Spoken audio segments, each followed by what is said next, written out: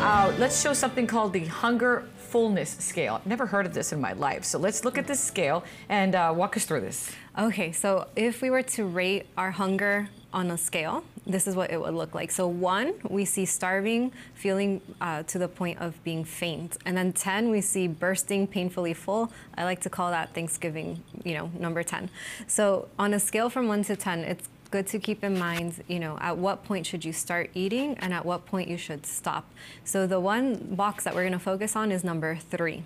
So your stomach growls and feels empty. That's the point you already want to start eating.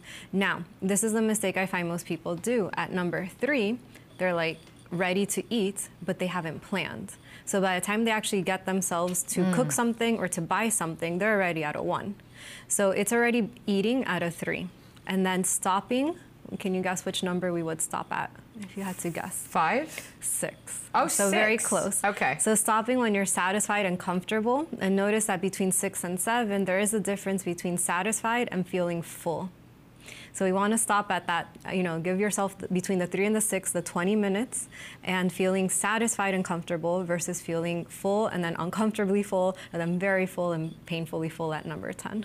There is a liquid version of the Thanksgiving meal that's important to talk about, right? Right.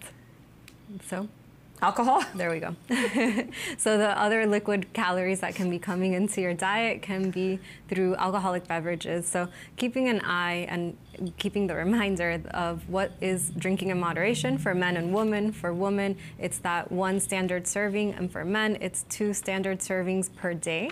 So what is a standard serving? Next to the woman, we see a glass of wine. It's 5 ounces of wine. So you may have some large glasses at home where you can put 8 to 10 ounces. So that's the equivalent of 2 drinks versus, you may think that's 1, but 1 standard drink is 5 ounces of wine. Ounces, okay. For men, the reminder maybe with a football game too, it's 12 ounces of beer is 1 serving. Why does the man get 2 and the woman gets 1?